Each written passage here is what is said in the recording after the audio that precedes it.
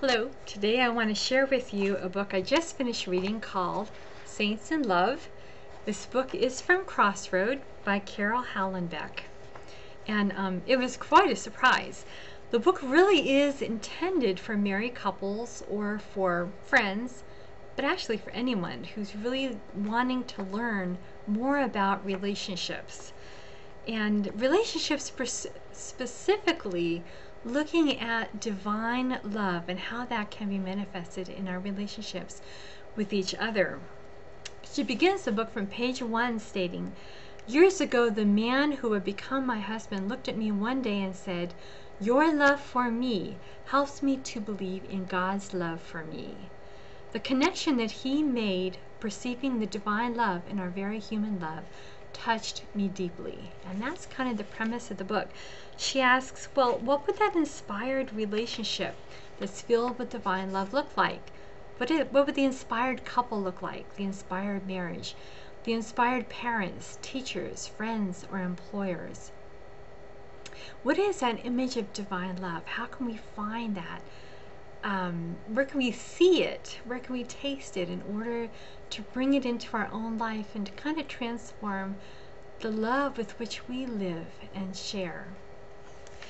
She takes in this book Claire and Francis of Assisi, their love for each other, Teresa of Avila, John of the Cross, Catherine of Siena, Pope Gregory XI, and of course Francis de Sales and Jane de Chantal.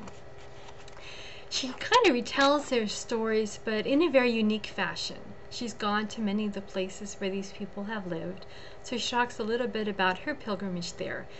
But she really pulls out of their histories, really their relationship with each other, and what we can learn from that in our own relationships as married persons, as friends, employers, employees, teachers and students, whatever you want. What we can learn about a divine love. And at the end of each chapter, she has a section called Love Notes, which is just great. You know, at the end of Francis and Claire, the love notes are, the first one is rites of passage. And in this, she talks about the jarring transition that Francis and Claire took between their life as kids, their life as members of a family, and beginning to follow their vocation. And she states, "Our children are part of us and belong to us, certainly, and we are responsible for them. But as Francis and Claire demonstrate so clearly, our children truly belong to God, and God works directly in their lives in a way that we would do well to observe, honor, and obey." She talks about risk. Francis and Claire showed us how a step toward divine love required risk when she left her home in secret to join Francis, and he risked the entire Franciscan community to receive her. There is an element of risk in life, especially when we strive actively toward happiness. So many couples hope and plan and wish for their life to evolve in one way or another. They dream of starting a business, moving to Alaska, or traveling for a year. The years pass. It is natural to put safety first, especially in these uncertain times. But love will require a leap of faith for the vivid life of dreams. Make a journey for your soul. Take your chances. And don't wait for every detail to be nailed down. Trust in God and in yourself. Meet your miracles halfway.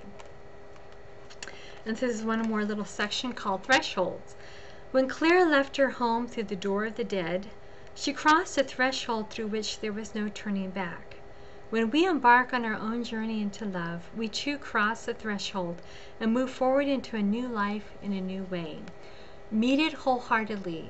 Attempting to retain our former life and identity once we enter into love may diminish our new life and intimacy with our partner.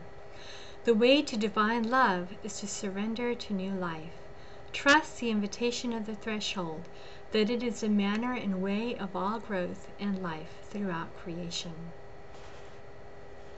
This is probably sitting on your saint shelf. It should also be sitting on the family and marriage shelf.